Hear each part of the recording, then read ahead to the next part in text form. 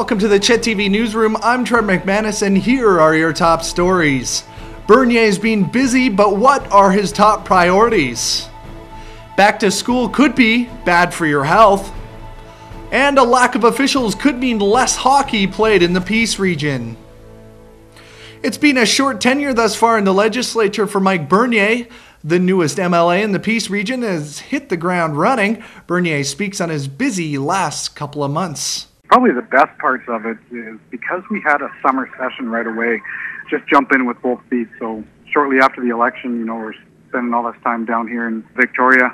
Had to pass the budget, had to work on some legislation, but it was a great way to get the experience right away. We knew right away that there would be a session because we had to finish off passing the budget. That was foremost had to be done. So we knew we were going to be down here. One issue, I guess I could say, is because we had to come to Victoria and spend 6-7 weeks here right away, it kind of put us behind the 8 ball a little bit, trying to do the things back home, set up an office and get everything ready there. But you need, obviously, to get into the groove. I think it would have been a lot more problematic if we waited until, let's say, a spring session in February before we were actually in Victoria getting the experience. And it was really exciting to be down here. I mean, there are a lot of amazing people that were elected. We have a great team down here.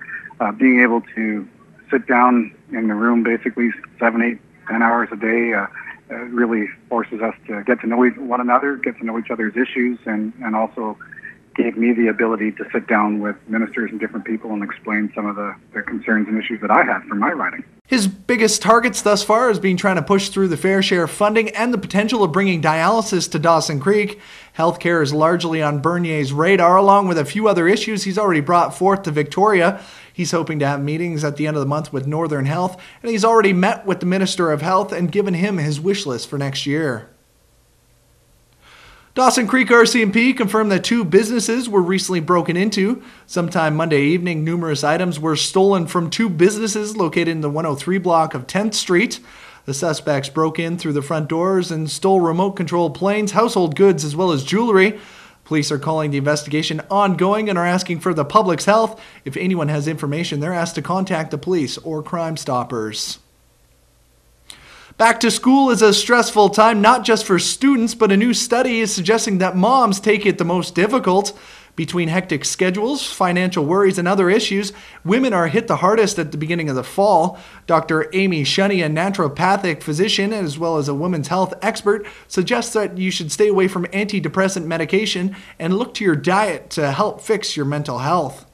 Diet is really the foundation of good health, and I feel like what we put in our mouths it's the way in which we have the most control over our health, and most of us don't even necessarily really think about it, but we want to include foods like vegetables and fruits, legumes like beans and nuts and seeds, and fish, which has omega-3 essential fats, which are very potent natural anti-inflammatories, anti-inflammatory spices like garlic, onions, ginger, turmeric.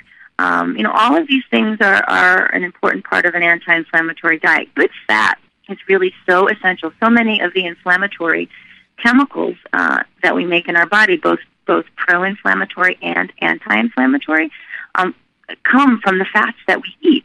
So the different types of fats that we eat are going to make the difference between whether or not we're making either pro or anti-inflammatory chemicals. And so, those omega-3 essential fats from fish oil, omega-9 fats from olives and olive oil, from nuts and seeds from avocados, all of these things are going to give us a more broad anti-inflammatory fat profile in the body. So that's a very important part of an anti-inflammatory diet. Some other tips Dr. Shunny suggests for women and moms everywhere include a quick check for omega-3 deficiencies, increased protein, decreased carbohydrates, as well as adding magnesium and calcium supplements to your diets. In sports, a lack of referees in the Peace region could affect local sports. Without more officials, the Dawson Creek Minor Hockey Association will have issues hosting tournaments as well as league games. It's believed that younger officials are not following through their training and don't continue to recertify as they get older. The DCMHA will be hosting ref clinics this weekend for Level 1, which is age 12 to 15, and Level 2, which is 16 and older. If you're interested in becoming a ref and don't have any experience, you're asked to register on bchockey.net. And now to Fort St. John. Stage North will be opening up a new play. Executive Director of Stage North, Sue Popescu, talks about the upcoming production. Stage North Theater Society is opening a new season this year. We're very excited to open our shows with Shakespeare, and Shakespeare set in the 1950s. So you know that it's got to be a comedy, and certainly it is called The Taming of the Shrew. And we all know the story, but I'm not quite sure if everyone has seen it set in the 1950s. It is a fun show. We have a very young, active cast, a very eager cast of about 23 people. And there's another crew, we call them the Shrew Crew, who's working on getting the show on the stage.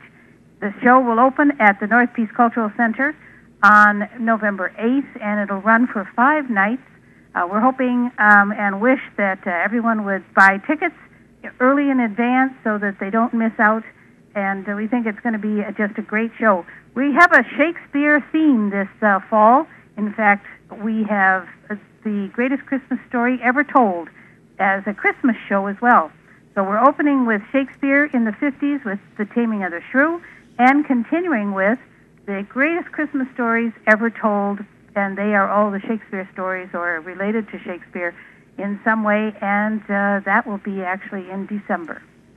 The Taming of the Shrew runs from November 8th to the 16th, and purchase at tickets.npcc.bc.ca. Stay tuned. Aaron has your 5-day weather forecast coming up next inside the Chet TV newsroom. I'm Trev McManus.